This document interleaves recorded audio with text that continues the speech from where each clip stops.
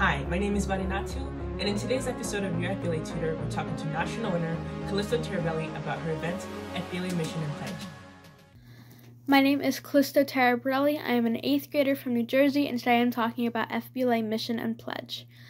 So first thing, some free resources that I used to prepare for my event. The first thing was, of course, the FBLA National website, just to find the mission and the pledge, and then I also used Quizlet to help with the memorization. Something that I used to help me stand out was as well as stating verbally the two passages. I also perform them in sign language because I find it very important that disability awareness is focused on in clubs and chapters in FBLA.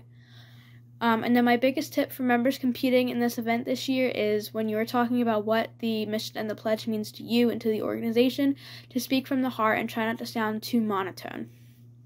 Thank you so much, Callisto, for sharing all these information with us, and thank you for tuning in. See you next episode.